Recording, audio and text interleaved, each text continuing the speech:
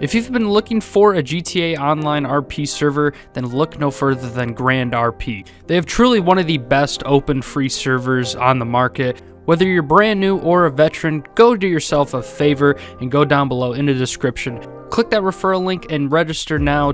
Rockstar has once again got themselves in this stupid little loop of drama with their parent company, Take-Two Interactive. Many fans of the Grand Theft Auto series know the big titles like San Andreas, GTA 5, 4, but what people usually forget is that GTA 1 and 2 were a thing. Obviously, yes, they were a thing.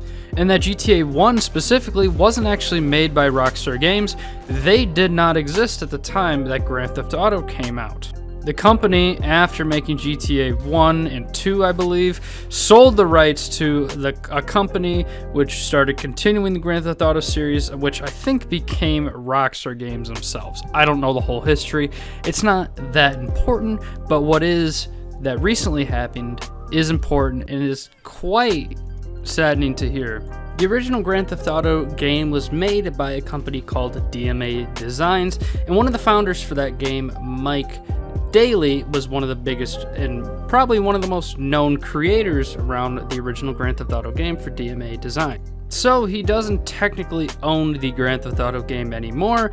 That was sold off to Rockstar, whatever company, years and years ago. Like I said, I don't know the history of it, but he is one of the original creators of the Grand Theft Auto series, and recently he's been releasing some prototype footage on what the original Grand Theft Auto game may or may not have looked like. I'm not really sure what the video was actually about because it has since been taken down by Take-Two Interactive, copyright striking him.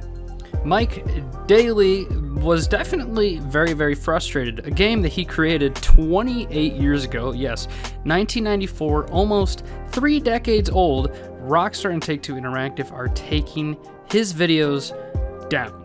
After videos were taken down, Mike Daly was obviously very frustrated and said with a tweet, "I see Rockstar going full effers mode again, issuing copyright strikes to any GTA video that they can find, including both my prototype videos. So now they're trying to block all release of anyone's work on the game and any old development footage." Rockstar has every right, well, I should say more, Take-Two has every right to be able to do this, but that still does not make it right at all that they are doing this. The man worked on that project and gave his blood, sweat, tears into the project almost 30 years ago, and created what you make billions of dollars off of today. And it's not like he's making a new GTA game or that he's slandering the GTA name. He's simply just showing really, really old footage of what it could have been. A great way to explain this is that if Michael Jordan decided to videotape one of his basketball practices from 30 or 40 years ago and then release it on the news, and the Chicago Bulls organization or owner saying, "Hey, you got to take that down. You don't belong here anymore. That's not your footage to release to the world," even though that was his practice, his camera, his whatever, him playing basketball or whatever. They probably would have every right to, but it's still just really dumb. What harm does it make from footage from 30 years ago to harm you today in the billions and billions and billions of dollars you make? I just don't understand it.